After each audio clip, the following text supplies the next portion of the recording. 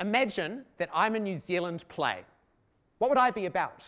Perhaps I have something to say about life here in Aotearoa. I'm looking for audiences to connect to. Each night I'm recreated live to win over the hearts and minds of a new group of people watching me in the theatre. Now, the audience for New Zealand plays here are small and my form is not very economic. If I'm to have an ongoing life, there is significant appeal in capturing a much larger audience in overseas destinations. I want to know how plays like me have represented New Zealand to the world and how the world has received us in turn. There weren't many plays before the 1960s. New Zealand theatre was ready to be invented. Playwrights sent their plays overseas, and from the 1970s, more companies began touring productions. Overseas offers opportunity, escape, validation. Plays in this period attempted to show what makes New Zealand culturally unique, and they looked for legitimacy for this mostly Pākehā identity via overseas approval.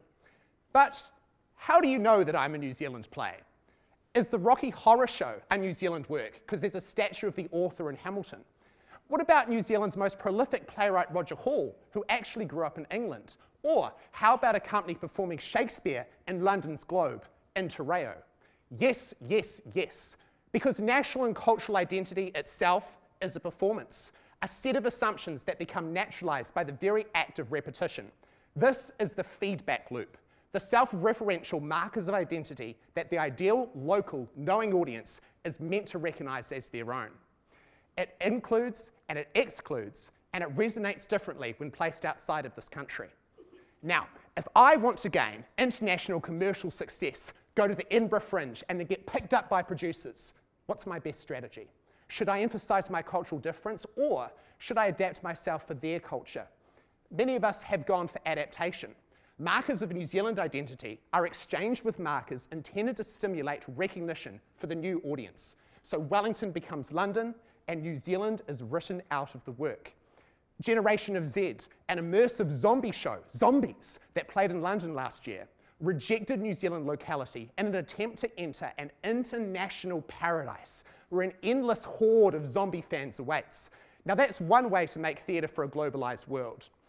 Another is to emphasise the local specificity, embrace New Zealand identities, and that's worked too.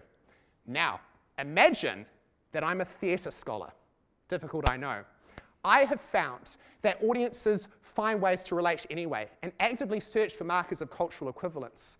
Through research and reviews, I have investigated what does and does not resonate, what remains outside of the feedback loop. Some markers travel, some remain here. My thesis tells the story of New Zealand theatre's overseas experience for the very first time. Thank you.